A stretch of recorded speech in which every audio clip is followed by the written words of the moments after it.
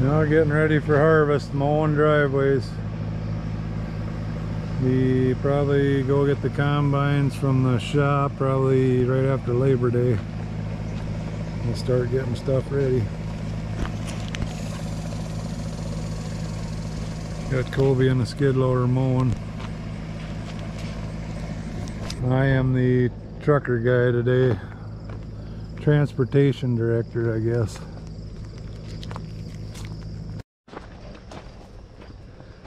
I'm just gonna give you an update on the, we had a windstorm probably about 2 to 3 weeks before it tasseled.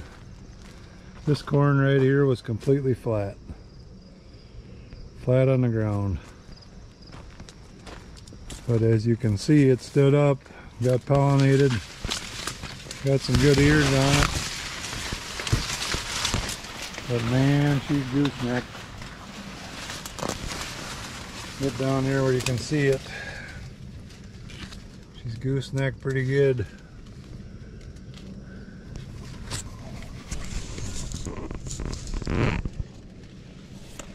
But it did make an ear.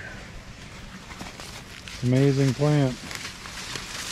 Wonder how long it will stand though. It'll stand for harvest.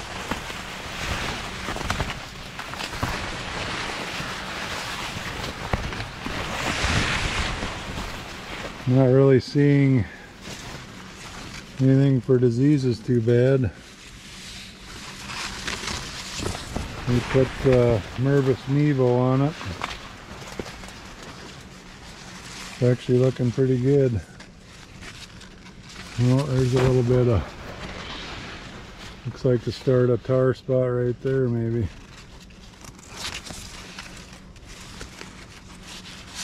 I don't know. Should be late enough in the season though. Pretty good ear for being flat on the ground. Better than nothing. I don't know why it's got these little dark spots on it. A little bit of tip back. But when we first looked at it, I thought we'd get nothing off of it. It was, like I said, this corn was completely flat from the wind. About 4 or 5 foot tall corn laying flat on the ground. More mowing action.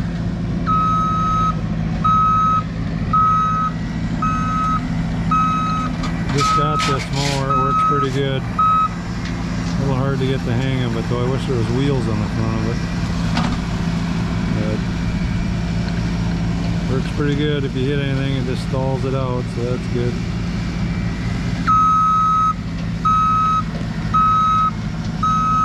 This is the beans. Had fairly good weed control. 2 shots of Liberty with dual on first one.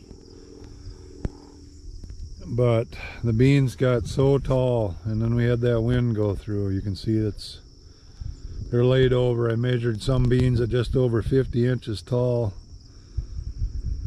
These were planted on strips. I mean, they look good.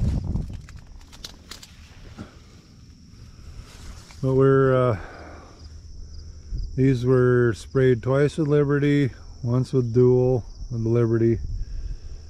Then we sprayed for Aphids, put fungicide on with the insecticide. There's a little bit of sudden death showing up.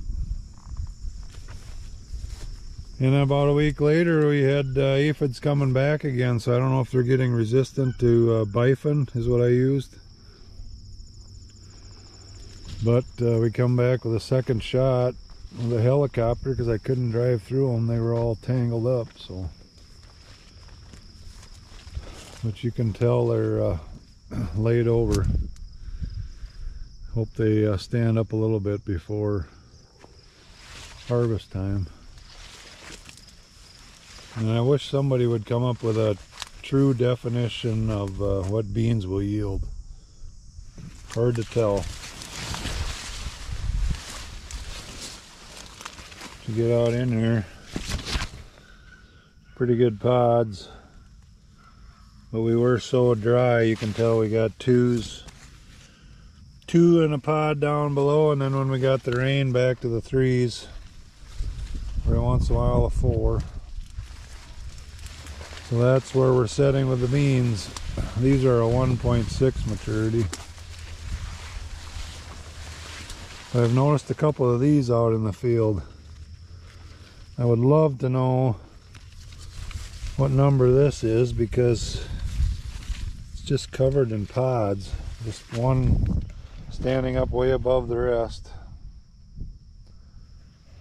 Must be a later bean, still trying to put on pods up top.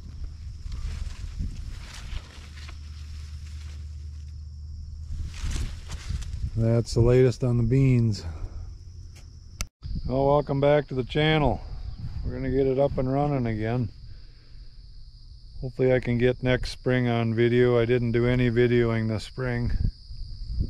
We'll get that on next time around, but here's an update on the beans. These are a 1.6 that I got on the video earlier.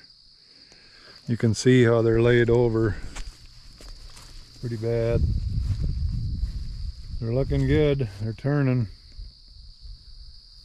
But we're gonna keep the videos coming now. Hopefully do one a week. Tomorrow I got Kelvin coming to help a couple days to get things ready, so we get some videos of that. We got the combines home from Alden the other day, so now we can work on the heads. But yeah, here comes fall. It's amazing how fast time flies.